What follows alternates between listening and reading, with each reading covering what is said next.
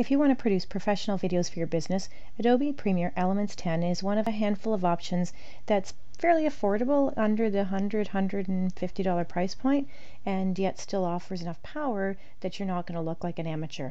Let's take a look under the hood. So to get started, we've opened up the program. As you can see here, this is the entrance screen, and you've got three choices. You can organize footage, you can create a new project, or open a new project.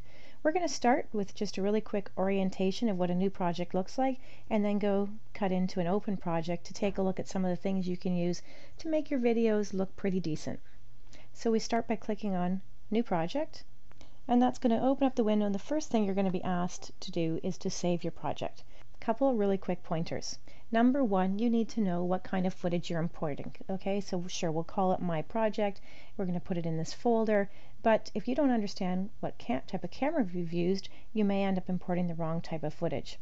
So, since I've been working with this particular product with some older AV-CHD video that I have, I normally would use the HD 1080i 30, which happened to match the small Canon camera I'd used to record some video footage. Really important step is choosing the right one here. So we'll just go ahead and say OK. And now the CD-ROM and product comes with extra templates and themes and titles that you're going to want to install. I haven't installed them, but you're going to want to install those to give yourself more choice about styling your project.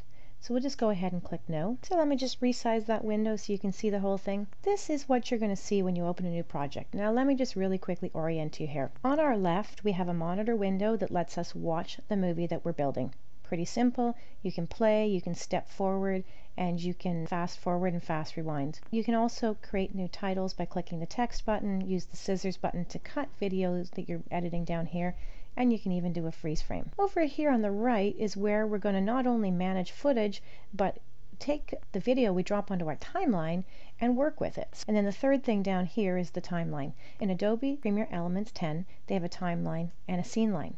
The timeline is for more advanced editing, but if you have a series of clips you're happy with, you can literally just import them to the scene line, drop them on here, put a transition between them, and it will create a decent little video from that. Not what we're going to show you today, but it's fun to play around with. And in fact, there's even an instant movie feature. You can see that button up here, where if you have a variety of photos and maybe some music and a few video clips, Adobe will actually analyze your video and put a movie together for you.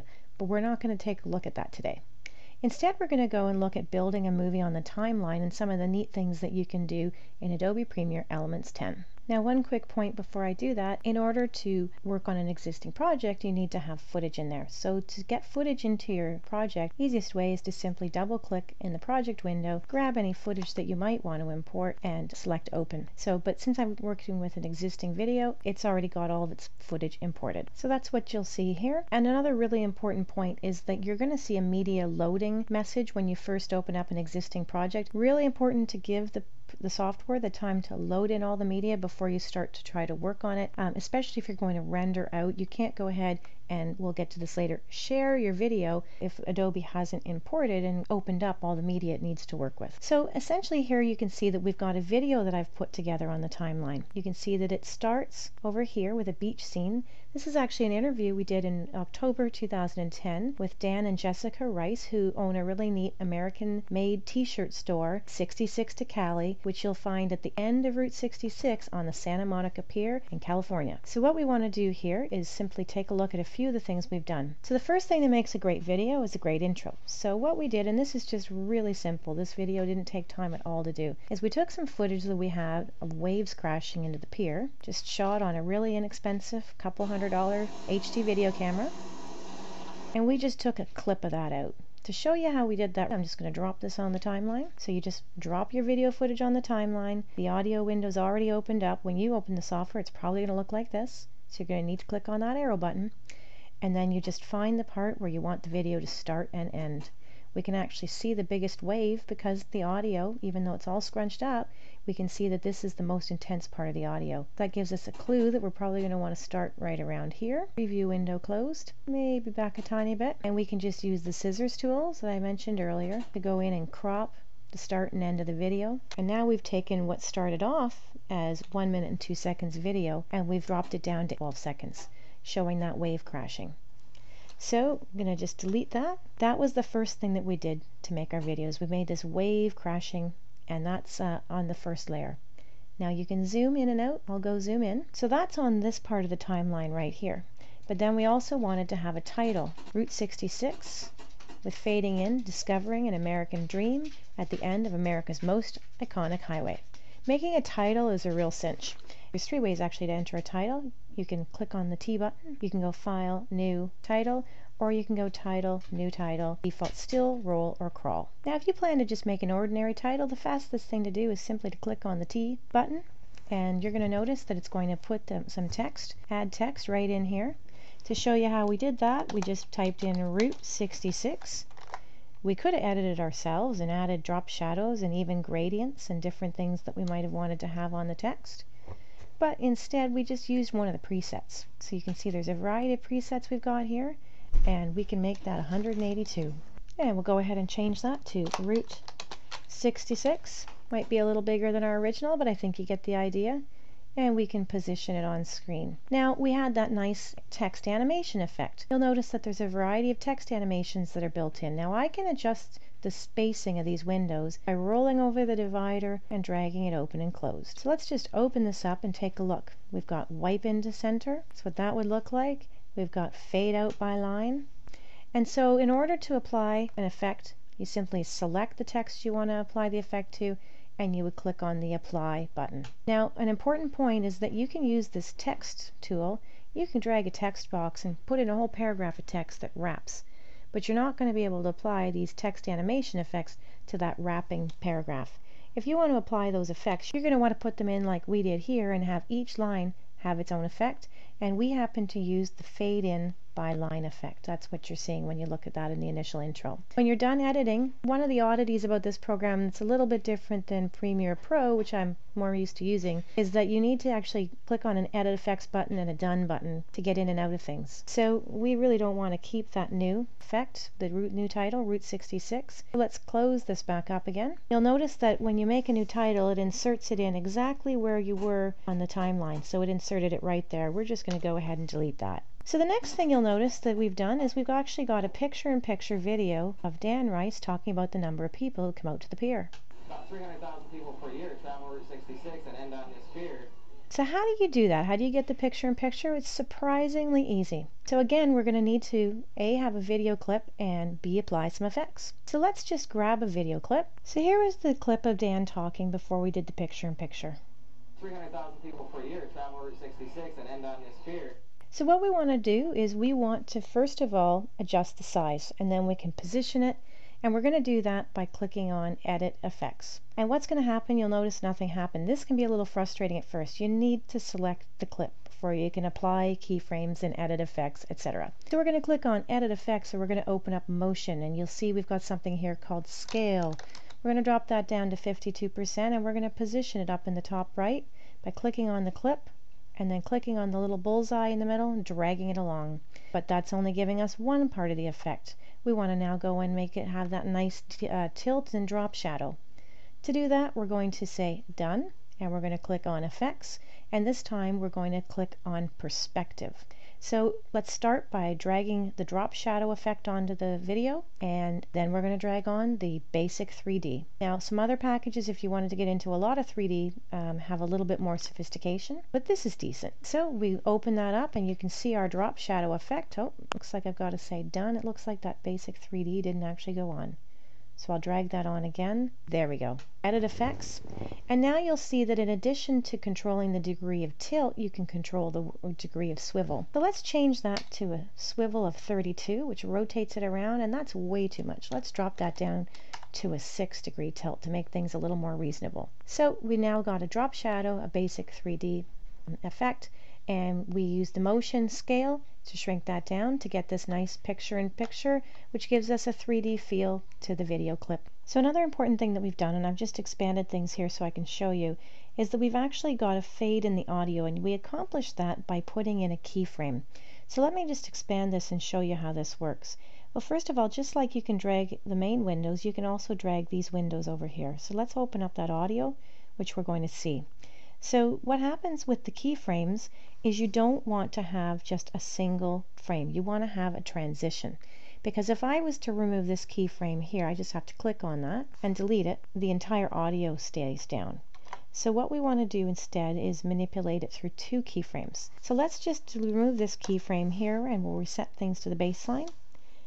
So this is where we start. We've got a flat level of audio, no change. But what we actually want to do is when we have Dan come on and speak, we don't want him competing with this audio. Listen to this. About 300,000 people per year. Pretty hard to hear him. And so what we want to do is we want to come to the beginning of the part where Dan's about to come on and speak. And we're going to go into that clip and we're going to add a keyframe. Now, a point of order. If you don't have the clip selected, you can't make a keyframe. You must select clip and then you simply click on the Add Remove Keyframe button. Back it off a little bit. That sounds about good. Put in another keyframe, and then you can take this keyframe that you created and you can drag it down, which is going to reduce the audio volume.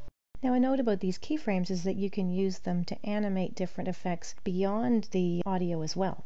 So for example, I'm here at the end of the clip where I've added in an extra bit for a minute where it's a transition to Dan speaking. So we're going to go and fade into Dan speaking. So I could go and take this little clip of Dan, move it over so it abuts the second clip. I'm going to go ahead for this and remove my cross dissolve.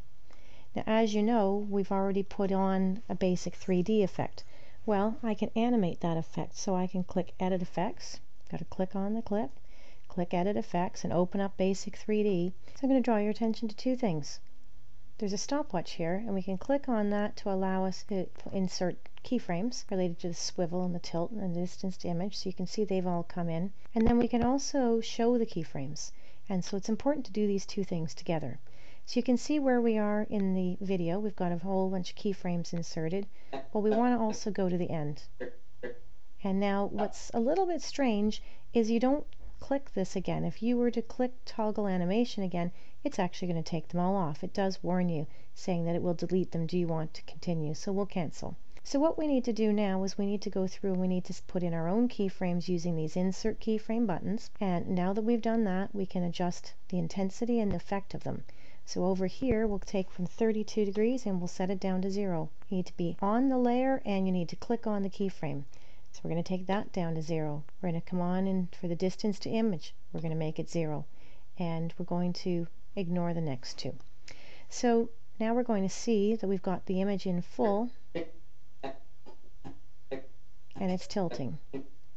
And of course what's happening is it's transitioning to the other image of him, but he's still smaller in this little picture-in-picture. So the final thing that we're probably going to do is come and adjust the motion in exactly the same way. So we're going to close up the basic 3D, and again we're just going to back off a little bit, or what we want to do is hit done. Temporarily take off this transitional cross dissolve, go back to our clip and edit. And so this time we're going to want to step it back about 1 unit. In fact, let's go right back over to here. There we go. And this is where we're going to also keyframe the motion. So again, we're going to click the keyframes and here they come. And of course, we only need to do scale and position. So actually they're already in there. So what we want to do is come over to the end. And we're going to add a keyframe by clicking the Add Keyframe buttons. And now on the scale, look at this. We need to come back because it's been 52 all the way. And add a scale keyframe here. There we go. Really important to get this right. It can be a little bit finicky, but it's worth spending the time to learn. So in terms of scale, we're going to set that to 100, but it's still off center. We had to move it up and to the right, so now we're going to need to go to position. And the easiest way to do this is actually sometimes just to drag these along. That way you can get a sense for whether you're going up or down. But the other option is that you can type it in directly. So you need to make sure that you're on the right one. So we want the final one to be the same as the original video that we're moving into. So you just have to go to the original video if you want to see what its dimensions are, and they happen to be 720 by 540. So we can come along and make that change, and then we just have to click done. So we can also preview right in here to see if we've done this right or if we've messed something up. Looking pretty good. So we'll go ahead and click done. We'll take a look at that. We are going to need a cross dissolve transition as well. And then down this here. But for the moment we just want to undo that, so we're just going to go into Edit Effects And once again, we're going to want to go into our basic 3D and just remove all those keyframes that we created. So that resets things. We may actually have to reset the basic information that we'd had originally as well, because as you'll see, it's averaged it to where we are in the timeline. So not perfect, but I'm not going to fuss with that because we're just going to go in and use the undo key. That's the other thing, is that yes, you can do it through the edit effects window, but you can also then use the Control Z or edit undo to undo things as well. Sometimes it's just faster to use Control Z. So the final thing we need to do, because this kind of comes on just with a jumpy format, it's not there and then suddenly it's there. That looks really awkward and tacky. So we're going to go on to the transitions and we're going to use a cross dissolve effect to have that come on. Now there are a lot of transitions that you can use. In fact, most of these are also available in the Pro version. And important to note though is that you can really actually make your videos look unprofessional by using too much and overdoing it. So subtle tends to be better, so we're just going to do a little cross dissolve. About 300,000 people per year. So starting to look pretty decent. Now we come on and exactly like we've just done there, we've got the video clips where we've interviewed Dan, and we've got a cross dissolve transition going between each of the cuts. Well, my name is Dan Rice, and I'm the So you can see that it makes it nice and smooth.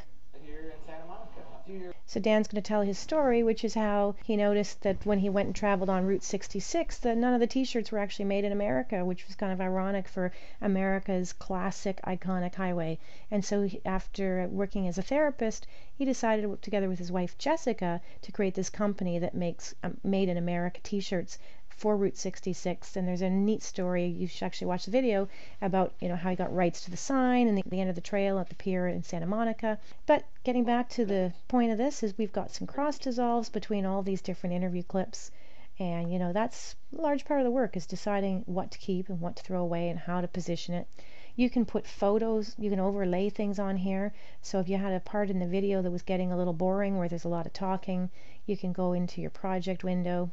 Let's pull back to one of these clips with Dan, and you can drop in a photograph, you could drop in video over top of video, so you could have, as he's talking, if he's talking about something being on the beach, you might want to suddenly have it shift to some footage of the beach.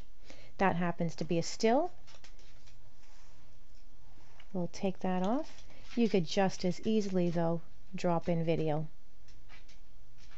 Now you have to watch it. You have to watch that. You're going to notice it goes onto a second layer, that you don't stick it inside the video, because that's going to split it apart. That's not what you want. Now you wouldn't want to have this though. You wouldn't want to have a soundtrack competing with him talking. I think we can get that sign put back up. So, Sounds pretty awful, right? So you're just going to click on that. You're going to unlink your audio and video, delete off the audio track, and let's again put some of those nice cross dissolve transitions on. We'll do that start and finish. I think we can get that sign put back up. So we talked about a date to do it. So you can see that we're transitioning, and we can have, it's actually really nice if you have 3 to 6 seconds per video clip to go from shot to shot to shot, especially if you can keep your subject in the shot. So, final thing we want to do after spicing up the video and putting some photos in and having some different angles and cuts and things is to finish it, and finish it nicely. The first thing we're going to do is give Dan a little plug, since we've used his video to explain how this all works. And you can see another nice effect. CanadaOne.com, 66-Cali.com. So that's Dan's website, and we accomplished that just using the title tool. So we literally just clicked on the T. It's hard to see sometimes where that text is, but it's 66-Cali.com. We can very easily see it by changing the style to the black. And what we did is we took a layer of color and we just dropped that. And now in Adobe Premiere Elements 10, you can arrange that, so I can send that to the back. So now you can see that the final step was to select that text again, that 66-Cali.com, and apply a text animator. And this time we happen to use the one where it comes in letter by letter. So we just applied that, and we had a nice little fade in that it made it look pretty professional for about 3 minutes worth of work. So basically we want to end it so we have the nice plug of the business, and we're again going to have a switch over to a beach scene that we can find in the My Projects window. This one right up here. And I'll just show you what we did. We dropped the beach scene on, And similar as to what we did before, we didn't want the sound of the beach, so we unlinked the audio and video and we got rid of the audio. And then once we'd done that, we actually didn't want this whole long beach scene of the motion video. We wanted to use a freeze frame. Freeze frames can be used to really nice effect. So we decided we wanted to come up on the beach and then freeze. To do that, we just put the cursor where we wanted to be on the video and we clicked freeze frame. And we're going to actually make this 10 seconds, although you can change it really easily. And then we click insert in movie. You can also export it. So you'll notice that it's not on the same layer, so we can easily move it up. And we are not going to put in a transition because it's going to look seamless. It's just going to stop. And so we've got the beach scene. We wanted to have this nice little thing too that talked about Route 66 in the close. So let's just open this up a little bit more, easier to work with. And you can see that we've got title 11, which we don't want. We're going to delete that out. Oops, I deleted the wrong title, so I just undid that and put the right one back in. So one of the annoying things about the titles is that it does insert it right into the movie, unlike, Premiere Pro, where you then drag and drop it to where you would like. But hey, Premiere Pro costs a lot more than $99. So we're going to go hit play and see what we want the title to look like.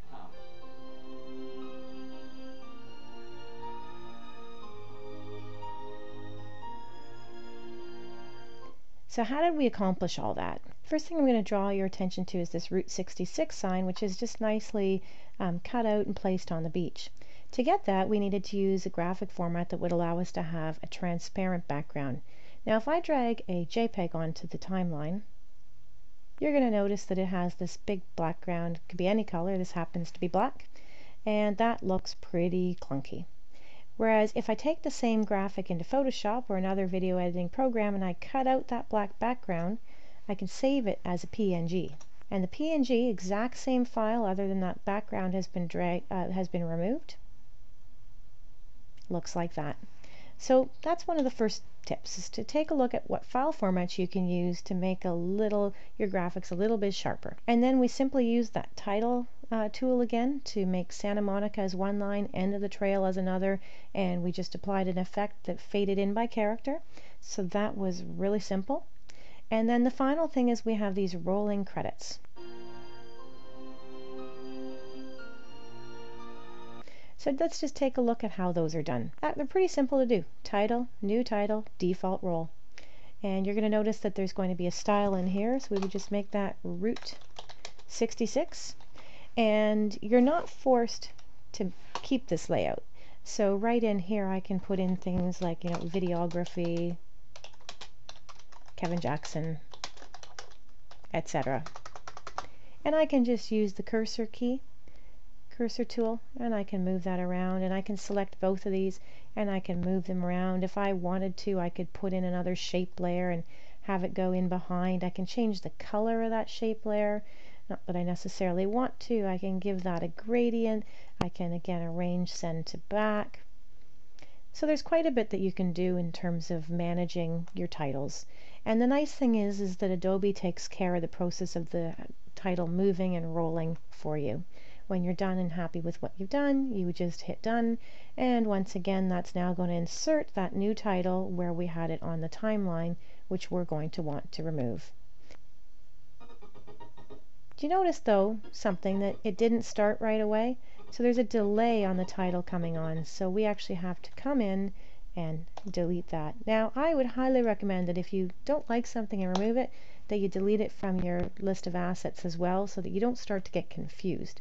You can make folders and start to manage, so I could make a folder and I might just make my JPEGs or PNGs, and then you can start managing files by placing them into those. So as your project gets bigger, that's useful to do too. In terms of editing, there's a lot that we didn't look at. We've got video transitions and audio transitions, and if we can go in and look at all of them or just some of them. So we can go in and look at audio transitions. We can also do the same thing for effects. So we can go into our video effects and our audio effects, and in video we've got things like adjust. You might want to use some of these color adjustments if your video is off. You've got color correction options as well. The auto tone and vibrance is a really nice feature. Almost anything benefits from an auto color. And so even though it's really subtle, we can go and take a look at the effect and we can see it off and on. Makes a pretty big difference, doesn't it? In fact, you might even want to go somewhat in between. So there's adjustments that you can make as well if you want to get a little more hands-on. Once again, we click Done to get out of the effects window, and we'll take a look at a few of the other effect options. So we've got adjustments, blurs and sharpens, color corrections. We also have some different art and cartoon effects, a film effect, perspective, which is where we got our drop shadow and our 3D, and then you can get into things like stylizing. Although a lot of the times, unless you use this very subtly and very in a minimalist way, it can actually make your video look more tacky rather than enhancing it. On the audio effects end of things, you can really get in and do a fair number of things for a $99 US program, and you've got volume and different things you can affect here. You can also adjust the volume right here in every single clip. So there's no audio on this particular clip, so we won't see it. Let's go to one that has some audio. We'll go on over here and edit effects, and now you're going to see that there's a volume adjustment.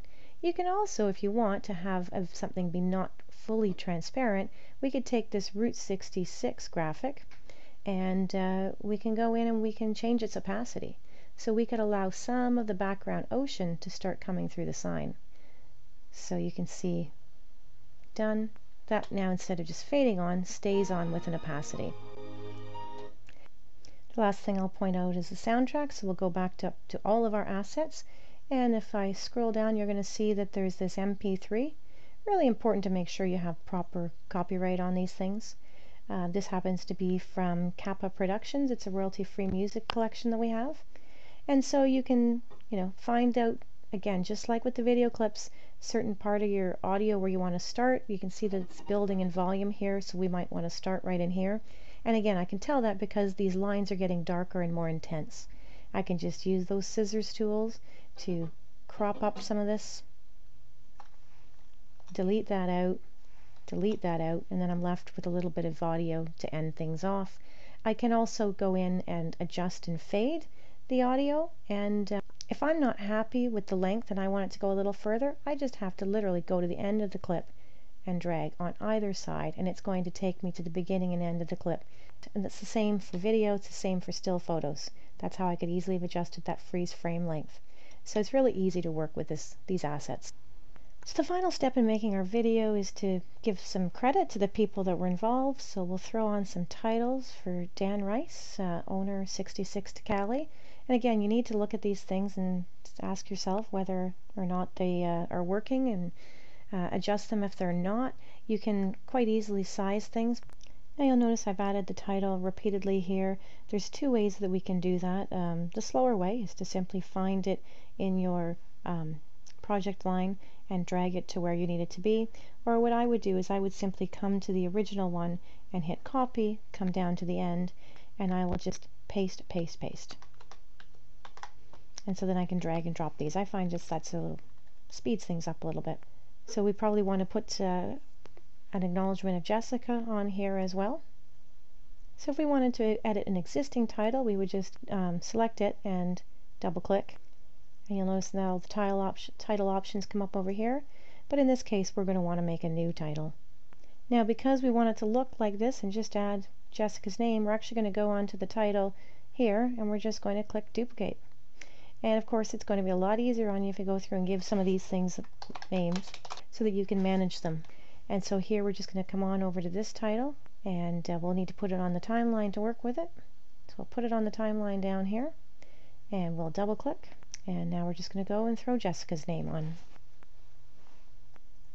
So then we'll just delete out these two titles, and we'll drag that over instead. So our video is ready to go. Final step is now to decide how we want to publish it. We've got the choice of sharing it to DVD, disc, online, our computer, or even now mobile phones and players, or less rare probably these days, tape. So a nice feature about this product is that you can literally just have this be exported and pushed right up to Facebook and YouTube. Now for this to work, you would just select the platform that you want. So we can select YouTube, and there's some options a little bit that you've got. We've got some presets you can choose from, and once you've done that, you're going to go next, and then you're going to be prompted for your YouTube login information. Facebook works pretty much the same way, but since we're not going to use our YouTube account right now, we're going to instead export this to the computer. Again, pretty simple. You just say you want to export to the computer by clicking on it. You can choose between Adobe Flash Video format, MPEG format, AVCHD format. Now, AVCHD is very commonly used by the smaller consumer level camcorders. We're going to pick MPEG, and then once you've done that, you've got a bunch of presets. Again, we shot it in 1080i, but we're going to drop it down to 720p. So we're going to go and we're going to select 720, and we're going to hit save. Now, once we do this, it's going to start the export process, and we'll get a finalized video. So it can take quite a bit of time to save, and this is also the time when you have to worry about your computer overheating or crashing, especially if you've got a particularly big file. Now, this one's under 8 minutes, so I went ahead and did that. It took about 15 minutes. And now I just have to click done. So now I can come on over to the folder where I saved it, and there it is, review video final. Double click on it and open up in the media player and take a look.